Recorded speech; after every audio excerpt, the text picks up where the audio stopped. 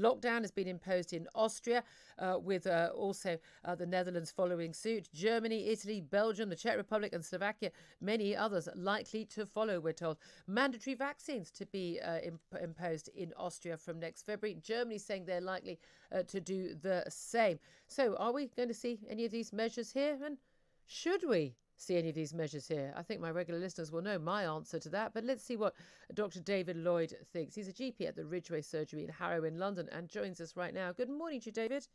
Good morning. When you look at the footage of what was going on in America, in Europe, you see the COVID cases and you see the protests on the streets. Is your reaction the same of mine, which is absolute horror at the measures and actually, well, to a certain extent, cheering on the protesters who are standing up against it? What's your reaction? I think I'd say the opposite. I'd say that we have got to do everything we can. We've learnt over 19 months now that we're always behind in this terrible virus and the way that it affects us. This should be a warning sign from us. For us, our COVID rates are going up. They've gone up 15% in the last week. So we need to be worried because things are different from the way they were 19 months ago. You've got as a GP, as people working in the health service, we're now 19 months into this crisis. We're tired, we're fed up, and now we're just looking after people that haven't been vaccinated. Our ITUs are full of unvaccinated people, and with those ITUs really should be full of people who've had their hip operations and their knee operations that have been waiting for years, that are walking around in agony. It's unfair for this country to be using our health service as a way of coping with unvaccinated people. Well, I mean, our health service is used to deal with poorly people. There are plenty of people who get poorly for many different reasons, whether they're obese. Should we say? We will go on looking yes, after that's what I'm saying. Should we say it is unfair for the NHS to use up resources dealing with obese people or smokers? That's a very slippery slope there. I'm not suggesting that we don't look after them, but I'm suggesting we should adjust the balance. And we can do that by making it compulsory for people to be having their vaccines and compulsory for people to wear a mask in public. It's not an awful ask, is it? Oh, it is. No, those are both very, absolutely awful. Is that absolutely awful? They're both, yes, they are. Asking people to cover their faces when the evidence that masks make any difference to the spread of the virus is... There is a huge data bank of data on mask wearing. David, most of that data is computer models, or it's the use of... If people are wearing medical masks in a controlled environment, absolutely, they were. The masks that people wear, the blue paper and plastic ones, and the cloth masks make at best 10% difference, and that is at the very, very, very best extreme. May I refer you to research done in the United States a year ago? You can. I've looked at all the research, and I've spoken to lots of experts about the research and the limitations of a lot of that research, and that is what the evidence is. You would go on the underground now, not wearing. I go on the underground every single day, not wearing a mask. Yes, quite happy. I think that's outrageous. I think it's outrageous. So you should insist that someone wears a mask when it makes no darn difference. It makes an enormous difference. It doesn't. There is no evidence that it does. Viruses spread in the air. Yes, they do. Yes, they spread in the air. Yes, but I don't have COVID. Yes, but so how am I spreading COVID? But someone in that train carriage. I don't care if someone in that carriage has. Oh my goodness! Look, there's Julie Hartley-Brewer, and she's not wearing a mask. It's a terrible message. What?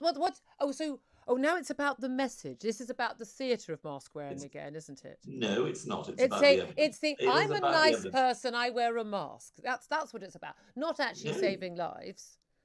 You are saving lives by wearing a mask.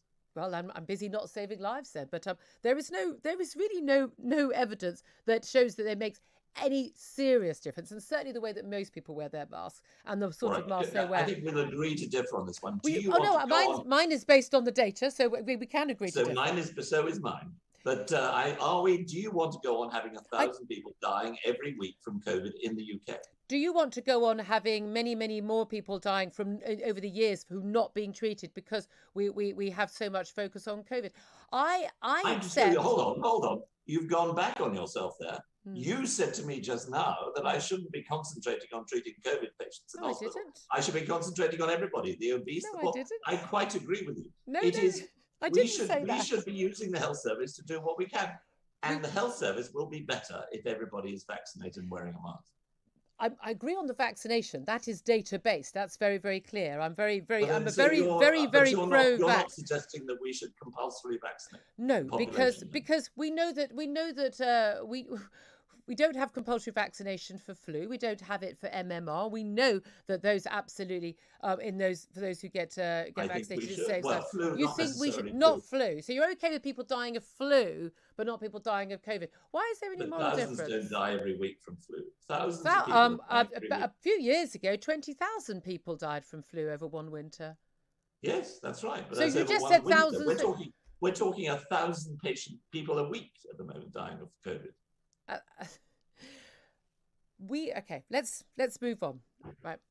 No, I'm just saying. No, I am completely. Listen, if the average person who is dying of COVID is someone who is dying in their early 80s, around the time when people die anyway, in no way am I saying those lives are not worthwhile and we don't want to make sure we save those lives where we can.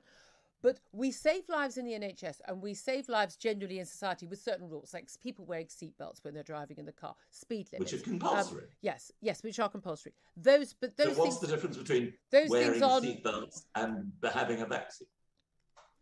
Because but what goes into your body is rather different from having to put a piece of cloth, a piece of equipment over your body. Those are different things. I can remember some very powerful, I'm afraid I've been at it for 42 years. I can remember people coming up to me and asking me for exemption certificates to seatbelts to begin with. Nobody does that now.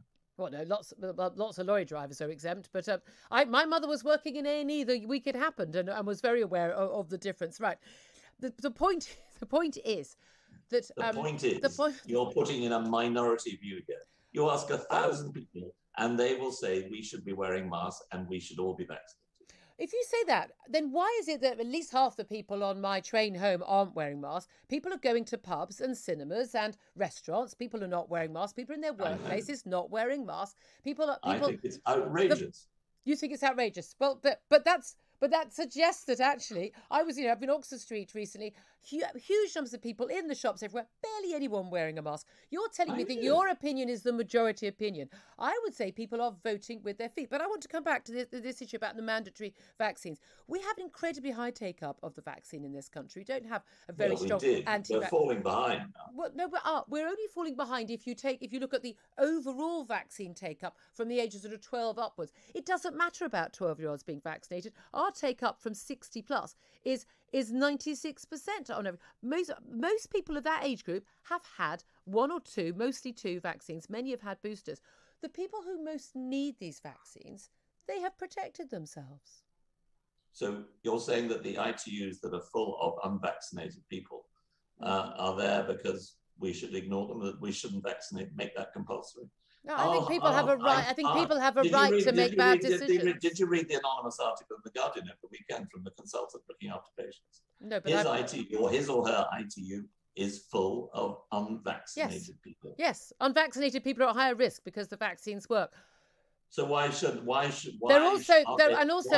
when it comes to younger patients, they're full of people who are obese. But we don't mandate people not being obese. We allow people in a free and liberal democracy to make poor decisions about their lives. And we can argue with them, we can persuade and cajole and educate, and there's loads of evidence. But there isn't a vaccine against obesity, I'm afraid. Well, there are plenty of much easier ways of dealing with obesity, but that's not the point. Yes, but you can't legislate against obesity. You can legislate against getting COVID.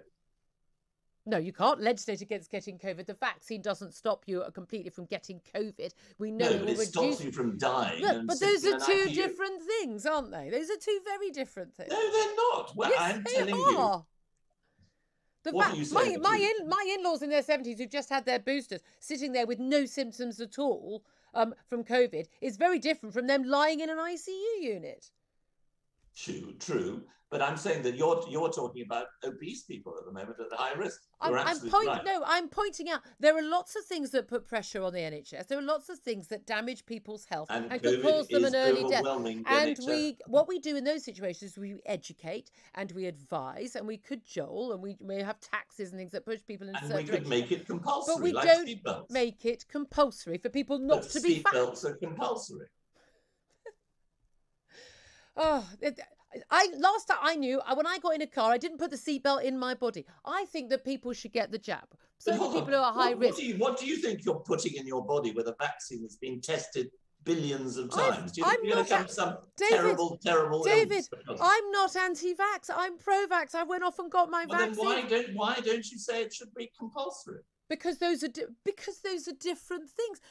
Urging people to get something which you believe is good for them and is good for society is not the same as forcing people to do it. In a free and liberal democracy, we don't do that. And if we did do that, where does it stop? Is it the flu jab that becomes compulsory? Is it the MMR? Is it? Are people banned from getting fat? Are people banned from horse riding because it's dangerous? What else are we going to ban people and control people doing? So you think this is the slippery end of the slippery start of the wedge? I don't think so. I don't think we're going to become a completely different country. We already have. Vaccines. Well, we already are, because this vaccine has completely decimated the country. The virus has. We have one of the worst death rates in the world. Well, as we are seeing with other countries, as they are seeing they're going in different waves, they are seeing their death rate go up, and we are seeing ours having gone down relative to theirs. So it may well be at the end of a 2-year period that we won't.